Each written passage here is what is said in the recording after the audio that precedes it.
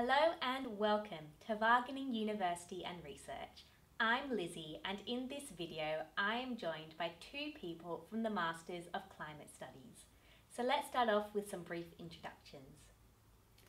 Hello, my name is Mario Lexmond. I'm a study advisor of, amongst others, the Climate Studies program. Hi, I'm Siatunda Mavele Siatunda from Zambia, and I'm studying Climate Studies.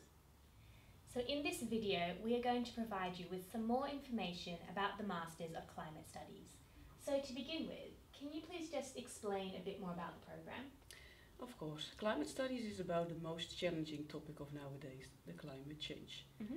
We would like to improve the knowledge of our students, not only on the causes and the mechanisms, but also on the consequences.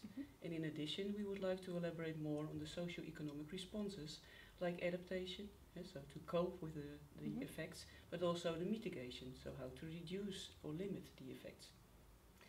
We will do this via three different perspectives in the science. So we have earth science, we have life science, and we have society, so social sciences.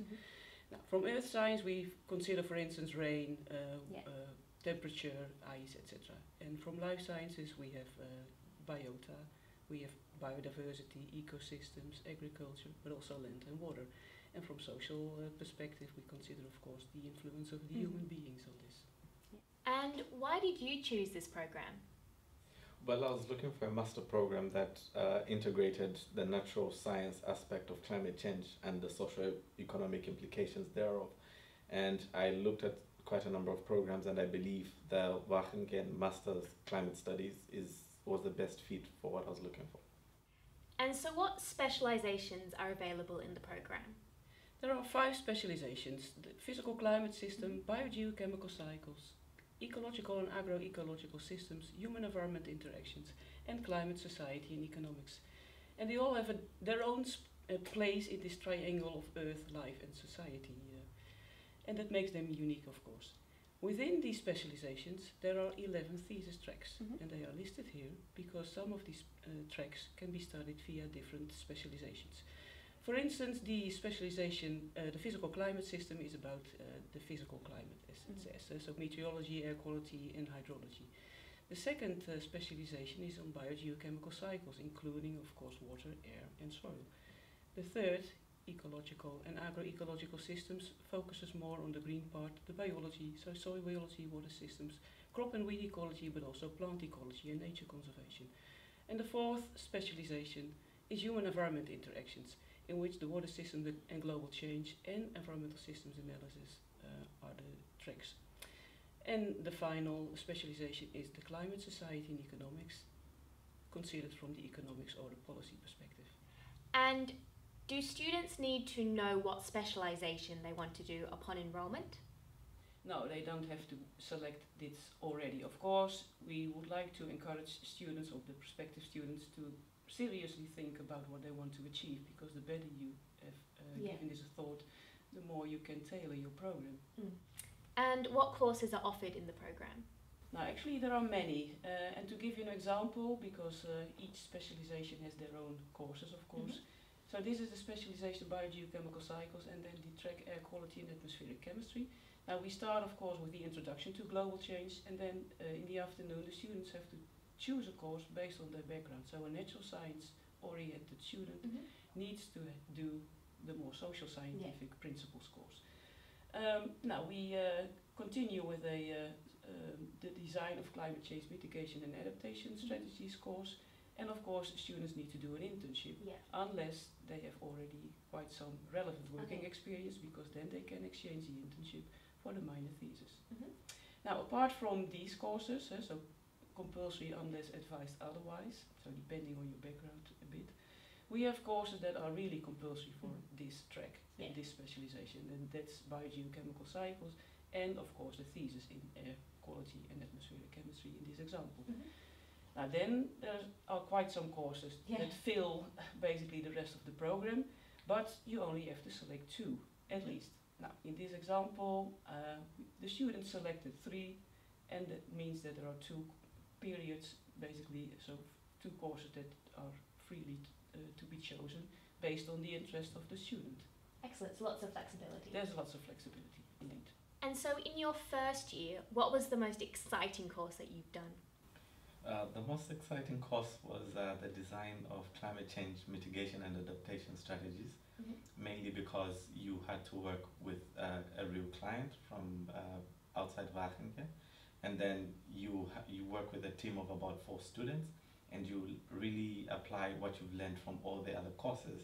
So you kind of integrate all that you've learned throughout the year towards the project, and you get to meet other people with different backgrounds and cultures, so it's quite amazing. Nice. Yeah. And what did you do in your second year? Well, as Martin mentioned earlier on, based on my background, I had an opportunity to switch my internship for a minor thesis. Therefore, I did 2 theses, a major thesis with a topic assessing the impacts of agricultural management and food consumption on the carbon, nitrogen and phosphorus flows with an integrated model. And for my minor thesis, I worked on modeling the effects of climate change on the maize yields in my country, Zambia. Excellent. And so on to the general admissions process. What are some typical bachelor's degrees or background knowledge that is required?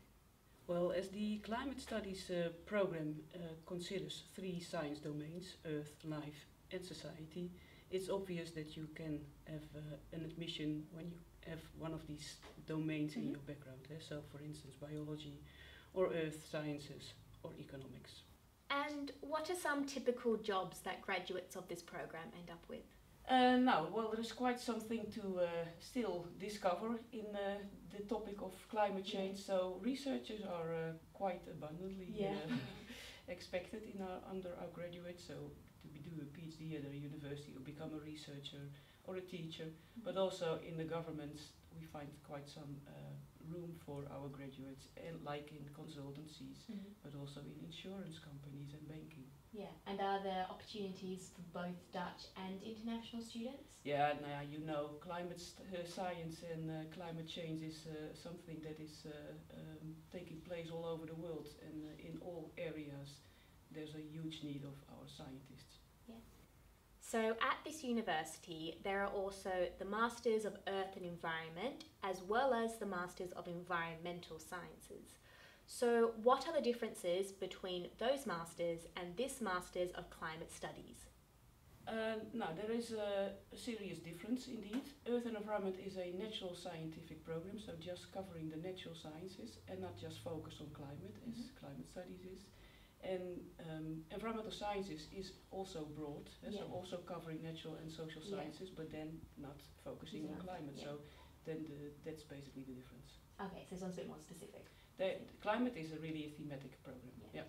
And so as an international student, what is it like to study here? Well, apart from the weather shock in the first 2 weeks, I guess it's been an amazing study. In the Netherlands generally there's a lot to see, a lot of adventure, and at Wageningen University the lecturers on an informal and a formal level, the interaction is quite good, and they work towards helping you achieve what you want to achieve whilst you're here. And in terms of extracurricular activities, there are quite a lot of diverse activities you could take up. For instance, annually we have the African Night, where African countries showcase their different culture and diversity. And annually we also have the One World Week, during which all countries that can be represented around the globe come together and showcase their diversity. So it's really amazing. Excellent, yeah. Well, thank you very much for joining me today and answering these questions. Sadly, that's all we have time for, but I hope that we provided you with some more information about the Masters of Climate Studies here at Wageningen University. If you have additional questions regarding the general admissions process or would like to book a Skype interview, then please email us at students@ver.nl. In addition, I would encourage you to check out the video called Essentials for Studying at Wageningen University, which provides some more background information. Thank you very much for watching, and we will hopefully see you here in the future at Wageningen University.